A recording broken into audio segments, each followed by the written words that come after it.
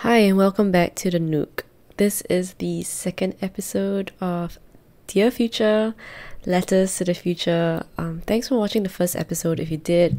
Today is gonna be hopefully an exciting one. I can sort of already feel the despair coming through. It's gonna be about the climate, and it's gonna be about how I feel about the future, specifically about the climate. Lots of things to think about. I've already sort of said this in my first episode. I've been wanting to do a climate related, future oriented video content, podcast, whatever, and this is the episode for that. If you've been a constant viewer of my channel, you would probably already know that the climate is a huge topic in the books I try to cover. It is also a huge thing that I'm trying to reckon with in my own personal life. I am not really thinking a lot about like the usual individual issue like sustainability, sustainable living, or being a bit more eco-friendly or eco-conscious in your everyday life, but also really on a more existential level, I guess, or even just in a more intellectual and emotional level.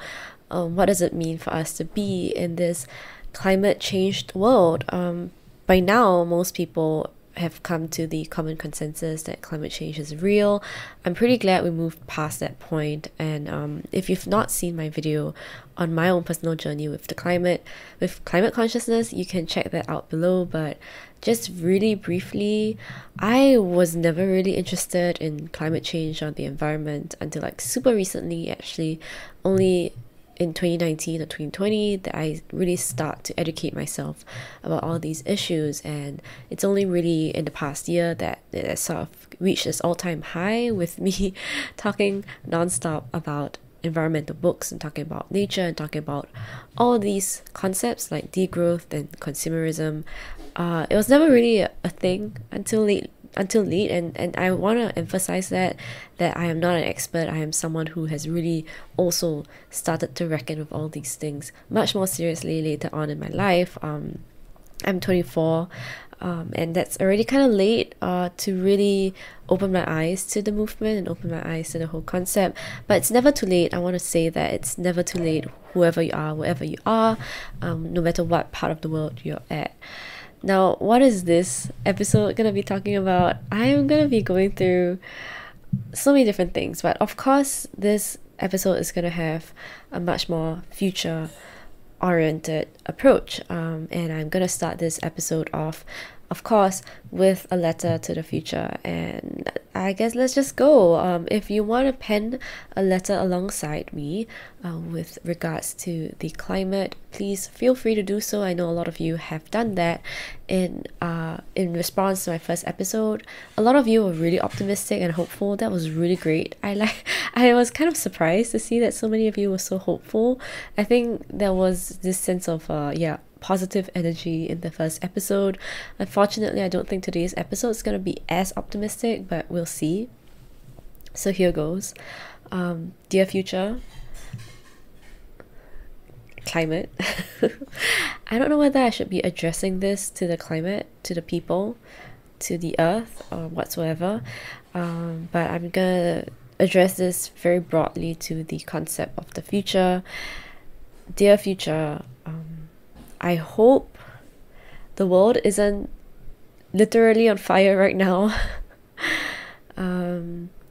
I am pretty scared of you. I am pretty scared of where I'll be when you come along. Pretty scared of where my family will be at. I suspect that a lot of things are going to be changing. I suspect that nationwide there will be lots of social unrest. I suspect that the temperatures in Singapore are going to get a lot higher. It's already at around 34 to 35 on a regular basis. I will only suspect that you are going to bring it up to an all-time high in the near future. And you know what? I really don't know what direction we're going to take. I'm not sure whether we're going to go all sci-fi and extreme technology and I'll see all these massive innovations I've never seen before? Or am I going to see something that's a little bit more subtle?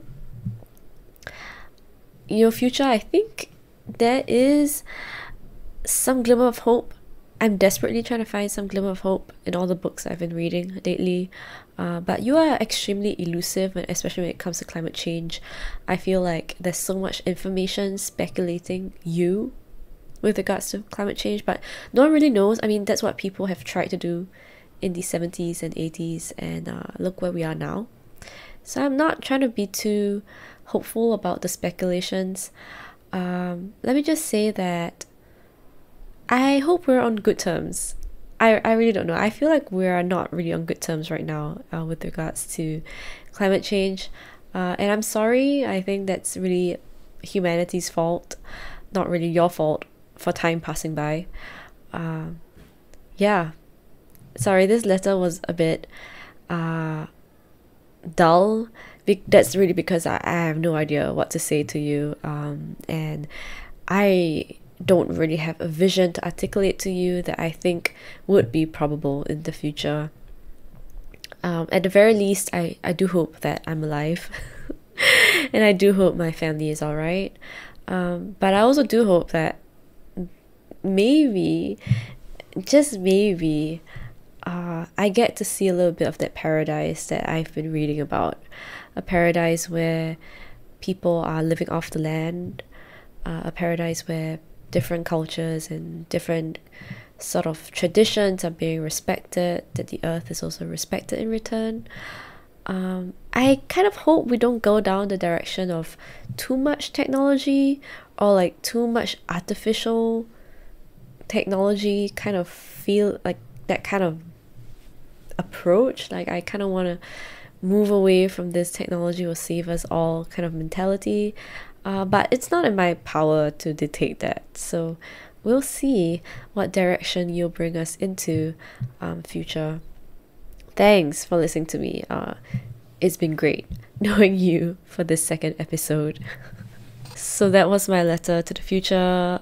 Yeah, as you can tell, I feel extremely ambivalent about climate change. I don't know how many of you feel this way, but it kind of feels like the world is gonna end pretty soon. I don't want to be like apocalyptic.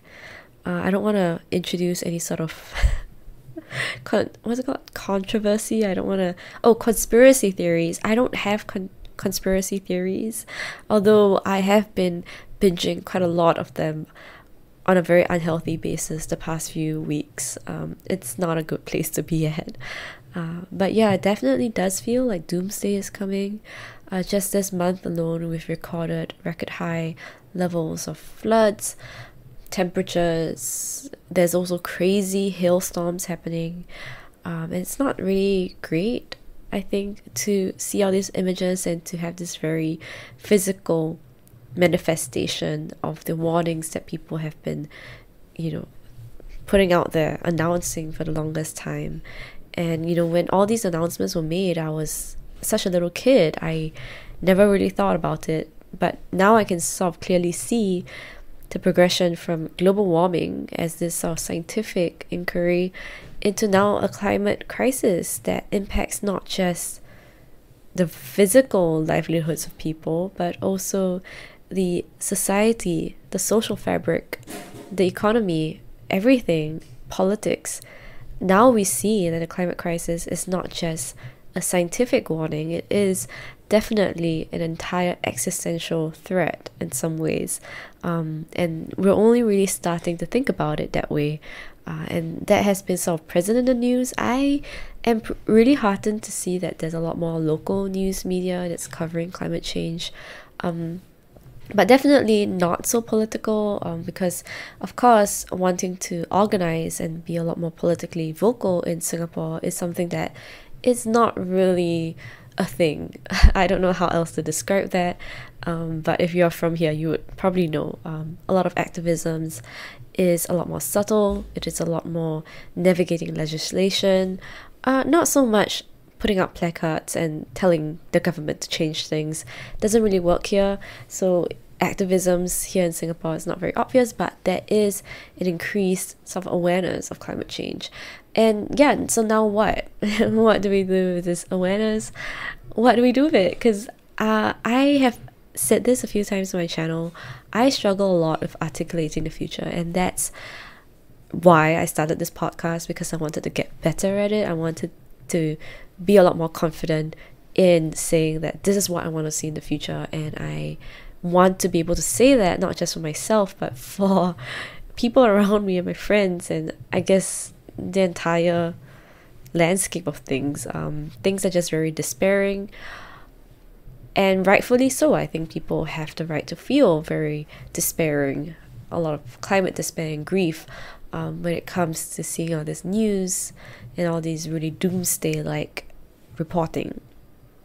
So I just want to say that there has been a couple of resources that I've been binging a lot the past few days even. There is this channel done by, I think, Jack Harris. He was a very popular YouTuber turned now climate advocate. I think the channel, I'm not too sure what the channel is called, but he does do a few videos on climate change, and very informative videos. There is one that he did recently that was about how we only have about 9 years left to really change things around. In case you didn't know already, there has been reports saying that keeping global temperature rising to a limit of 2 degrees is really too much. Like, that's a far stretch out, and instead we should be capping it to 1.5 at the very maximum, and we're already beyond 1.1. So that is, a really small margin to be working things around in. It's about a margin of 0.4, I guess. There's also this documentary on Netflix that's about, I guess, the great boundaries, or is it the great limits? Planetary boundaries, and it's about this concept that there are certain tipping points in the ecosystem and in the equilibrium of the planet that once you cross over, it'll be very, very difficult to backtrack on. So there are a lot of tipping points that scientists have been warning us about. Some we have made progress on, some that are really uncertain. And there's just a lot of things to consider. So the science is all out there. I think the great thing is that now these things are a lot more accessible. So it is not an excuse. Like, to be educated about climate change is not really too difficult. Of course, I would say it really depends if you're in a place where you have internet access and you're relatively safe and you have the time, you have all these different resources to get educated. You very well should be educating yourself at this point. If you're watching this video, most likely you have the capacity to educate yourself and to learn about climate change issues right now. And it's true that the people who will get affected by climate change the most will be people who are in so-called much more developing economies, and people who are living much well below the standards of living in the global north countries. That's that, and that's the context of this episode. And I just want to talk about now the articulations of the future when we have all this information. So what do we do? There's a few things I want to talk about. First of all, I want to talk about the idea of climate change, the idea why it is so hard to imagine the reality of it, and also why is it so hard to imagine a future where we can actually bring human-caused climate change under control. There's this book by Amitav Ghosh, which I have right here, and it's called The Great Derangement, Climate Change and the Unthinkable by Amitav Ghosh, which I already said that. So this was a book that was published in 2016, so that's like a whole 5 years ago, but the ideas here are super, super, super timely and resonant. And in this book, Ghosh talks about how climate fiction, or like climate, is just not a topic in literary writing that is addressed sufficiently. He talks about really about the literary canon, about how climate change is seen as something that's very improbable, seen as freak accidents, seen as something that is far beyond our comprehension, that it is operating beyond the confines of what is a modern novel. And it's a great book. I think it really illuminates a lot about why we don't really have a lot of stories about climate change, or why we don't seem to really understand the scale of it, or we don't really seem to have the imaginative capacity to really come up with all these solutions to climate change. I feel like when I was reading this book, so many things were made clear to me. It is true that climate fiction, or cli-fi if you know, is still considered somewhat sci-fi. And you know, when we think about sci-fi, it is a genre that was literally invented because so much of its writing just didn't fit the norm of what literature was supposed to look like. Because literature, I guess in the modern sense, was supposed to be realistic. It was supposed to depict very human sentiments. It was supposed to depict this very specific kind of human sensibility that didn't really consider the way that we actually experience the world, the way that we actually interact with non-human actors, the way that narratives don't just unfold in a one main character focus. Narratives actually unfold in multiple ways, and not necessarily in a linear way, which is how a lot of literature and modern novels are constructed. So I think it's a great book if you're wanting to go deeper into the literary traditions, and that kind of speaks to why creatively we can't seem to really comprehend climate change, or we can't really seem to convince people of the reality of climate change, because climate change and reality just don't seem to be compatible concepts, which is what Ghosh argues for. And to some degree, I think it's true. I think we tend to still see extreme climate changes as freak weather incidents. We don't really see it as the new reality, or the kind of things we have to prepare for, what we think is permanent, like our housing, our political systems, our food systems, even what we think as things that are supposed to be permanent of human civilization are now being so quickly undone by nature that we are like, what the heck? Like, there's no way that this could have just been undone in a day, but it's completely possible. But we just don't have the capacity to really grapple with that truth, I think, or at least I don't have that capacity to grapple with that truth, especially coming from a place in Singapore where stability as a narrative is so strongly pushed. So yeah, climate change and the future. I am not really able to comprehend how things will change in the future, and this has sort of compelled me to start binging a lot of different types of content in order to psychologically cope with this inevitable change that is climate change.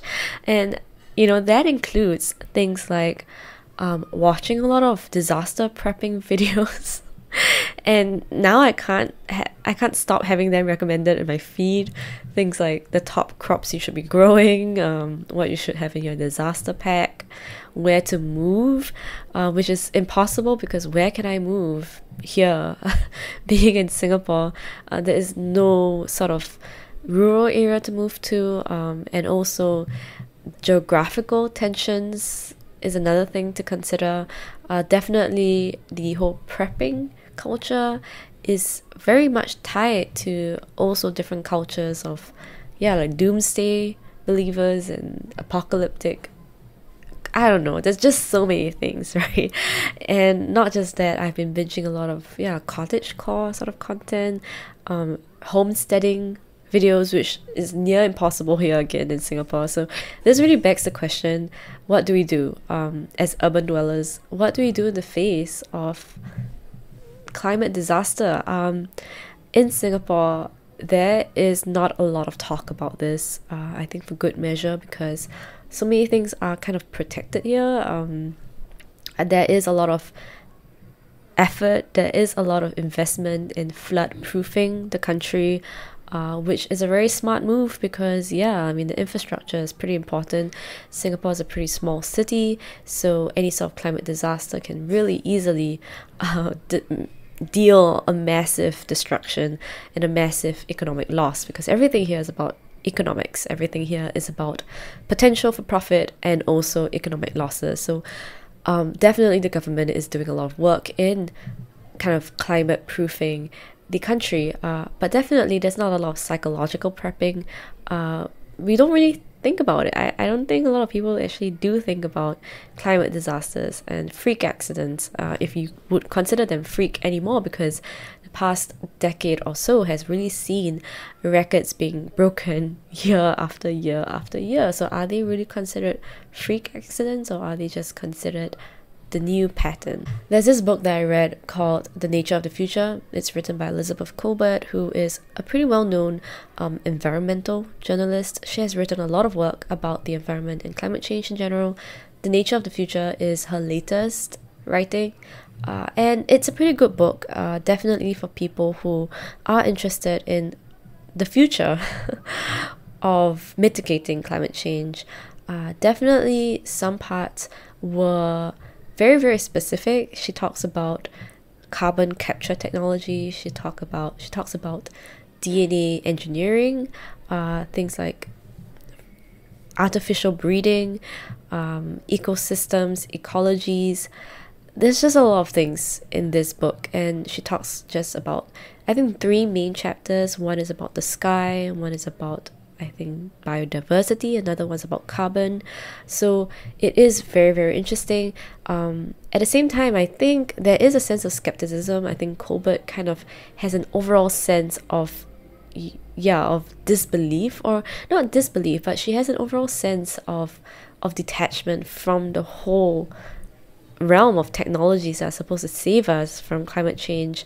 And when I was reading this, I was also reading Braiding, Sweetgrass, and I was also reading other books on climate change that kind of advocated for a much more, a much more lifestyle approach, which means like reducing consumption, reducing capitalistic tendencies. These are all kind of, they were all kind of juxtaposed against one another, and I found a very interesting parallel. I felt like really, like, the only way to really go about doing all these things is just to backtrack a lot. But the fact is, what is progress? We always think of progress as moving forward, but would progress actually be moving backwards instead? And this is a concept that I think Adrienne Marie Brown actually talks a lot about in a lot of her works on political organizing. The idea that care and the maintenance of care, maintenance of organizations, and maintenance of the environment and people, and generally the world, is an act of progress in itself. This is something that also How to Do Nothing by Jenny Odell, this is a key concept in that book as well, questioning the idea of progress. What does it mean to move forward? What does it mean to actually make advancements in civilization? And to me, I think it is really dangerous if we think that advancements in civilization necessitates a further distancing of human from the environment. This is kind of scary. This is kind of like, example is really like Jeff Bezos kind of flying himself into space. That is like the prime example of that direction. But what if progress was actually going back to the land, going back to more of a collective approach to the environment, and towards respecting the earth? I think Braiding Sweetgrass really touched a lot on this, about having a reciprocal relationship towards the land. And I sort of predict that the next big thing in climate advocacy is spirituality. This is definitely something that we don't think a lot about because we have enough hard facts. We have a lot of science, but we always know that humans are not necessarily driven by science all the time. Even when we think about science today, a lot of people can make the case that science also functions as a type of religious belief. This devotion to rationality, this devotion to empirical fact, this can also constitute a kind of fundamental belief that also requires you to take a leap of faith into believing, right? Yeah, because if you think about it, beliefs are beliefs. Science is still human perspective. It is, this is another topic for another video, but I'm not going to go too much into it.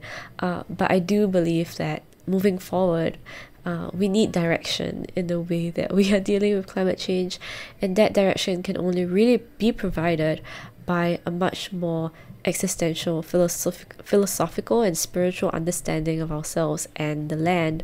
And this is gonna sound so fluffy, I agree. I agree, it sounds really fluffy, but I feel like we're at a point where we really need it. I'm also not someone that just advocates for you to pray it away. I'm also not someone that believes in just doing nothing but just endlessly hoping that things will get better. I don't think so. I do think that spirituality is also very much reinforced by a very, very sort of healthy and loving relationship with one's environment. And really the book that helped me so much in this is really reading Sweetgrass, and I am interested in reading a lot more books about this, the ecology and also us being humans. It's just a huge topic that hopefully will give some more direction to what I'm feeling. And I also want to kind of implore more people who are interested in the environment to not just learn more about the hard facts, but also kind of develop a more sentimental attachment to the world, not the world, but to the earth and to nature, and to understanding where we are going. So I think one movement that's really tied to this whole concept in this whole video is the idea of solar punk. Yeah, basically solar punk. If you don't know what it is about radical visions of the future that is centered on renewable energies, about restorative agricultural practices, about having this sort of reciprocal and healthy relationship to land, and also has a lot of very collective and socialist sort of ideologies, which is really interesting, which I think provides a lot of great alternatives to what kind of situation we're in right now, which is a strongly extractive capitalistic economy that sort of prioritizes profits. And I know that in my channel, in my content, I talk a lot about capitalism. I talk a lot of bad stuff about it. Honestly, it's just a system. It's a system that we enact, and we can sort of assess and tell people to let it go. Of course, it's not easy. It's going to take a lot of different factors. But I'm not going to blame everything on just one economic system. It also requires a lot of shifts in mentality in a lot of other areas, which I've talked about as well, right? Not just talking about extractive mentality, but also understanding non-human actors, understanding our place in the world. Also, it's just like, the world has really been around. There's this video that I watched lately, and it's called The Time Lapse of the Future. It's by this channel called Melody Sheep, which is a very cute name for such a serious video. Basically, it's a video it's just a time lapse. It's a massive time lapse of how space and time will unravel.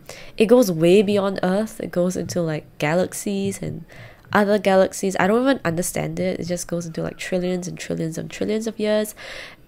Basically, Earth is just one really small thing. And if you look at the climate science, Earth has not always been this stable.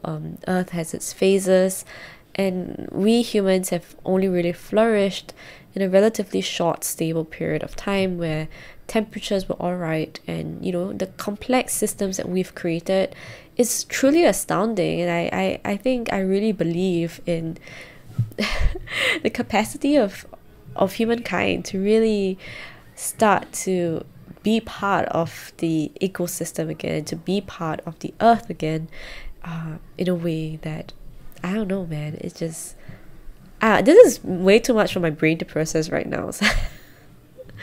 But if you get what I mean, this is pretty much as far as my imagination goes. Everything else is kind of muddy. confusing, confuzzling. I don't know what I'm saying. But honestly, this is where I am right now. My only vision for the future is me being able to grow some potatoes in my balcony, brewing some tea for myself from the leaves that I've grown, being able to sort of actually go out in the sun and not fear that my home is going to be swept away. Also, not having to worry too much about food security, not having to really worry about people whose homes have been swept away by climate disasters, that everyone has the right to stay in wherever they flee to, because we're going to see a lot of that in the future. People are going to have to move. This is human history. We have always been moving around in search of better places to live, and a concept that I have been thinking a lot about is also what Kimmerer talks about in Braiding Sweetgrass, talking about how do we become indigenous to the land, how do we become native to our environment, how do we practice bioregionalism, which is something that Odell talks about in her book as well, on how to do nothing. This is such a key concept that I've been seeing so many parallels in all the books that I'm reading. How do we become indigenous to the land, really? Kimmerer gives the example of the white man's footstep. I think it's a kind of plant that was brought with the settlers when they came to the indigenous lands in Native America. It was a foreign species, but eventually was able to take up a certain specific spot in the ecosystem, and every part of the plant has been proven useful to the indigenous people over there, such that they've sort of adopted it into their encyclopedia of things, or like the treasure chest of things, the knowledge chest of things, and they've sort of embraced it as part of the natural landscape, even while also recognizing that it has once come from a foreign land. When I heard this story, I thought that was really such an heartening. It was a really, really heartening and really encouraging story, because I come from a background of this like migration. I come from a place where I do not even know where I belong to, that my identity is always shifting. It's always very, very hard to pin.